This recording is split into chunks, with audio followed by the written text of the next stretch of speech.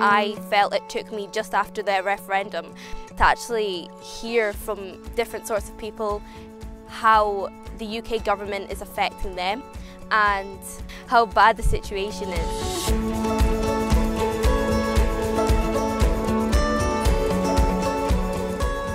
Not being able to vote kind of felt like you weren't really a citizen, kind of like no one cared what you thought. And it still feels like that because I still can't vote, which is really annoying because I'm politically engaged. I do politics almost every single day and I feel so strong about issues, but I can't make any input and I can't make any change. In 2014, I was 13. I looked into it and I actually did a few surveys and I got so much no, and I thought maybe I should just be no, and maybe that's the choice. It took me till after the independence referendum to really feel so strong for a yes vote, because at that age I felt like I could engage in politics. I joined the SNP on the 23rd of October 2015. In the next Scottish referendum, which I hope will come, I know I'll be able to vote because the SNP Youth values my voice, and that is a great form of empowerment for me and all the other 16 to 17-year-olds across the country.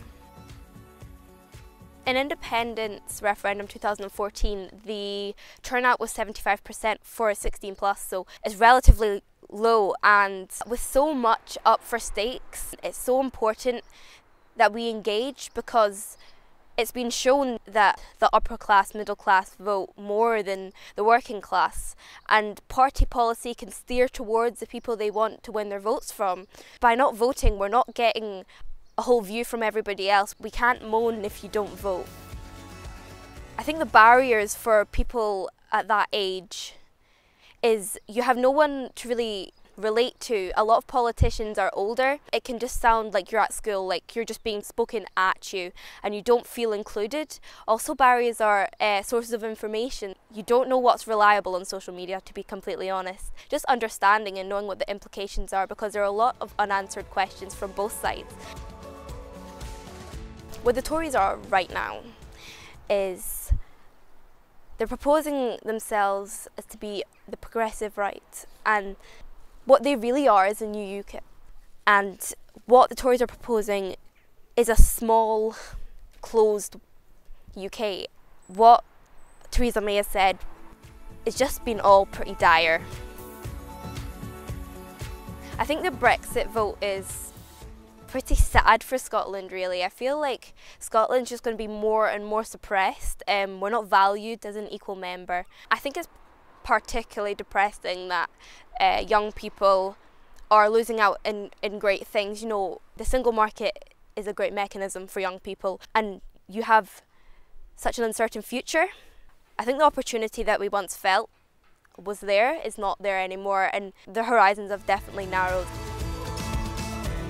Some of my friends are really nervous about the prospects for the future. They're thinking about how is this going to impact me? What's the benefits? What's the disadvantages? None of my friends were pro-Brexit. It has moved them to being more yes, and I think that's really important, because they will be the next 16-year-old category to vote in the next referendum. It's important that we start convincing them now, because the next referendum will be vital for Scotland.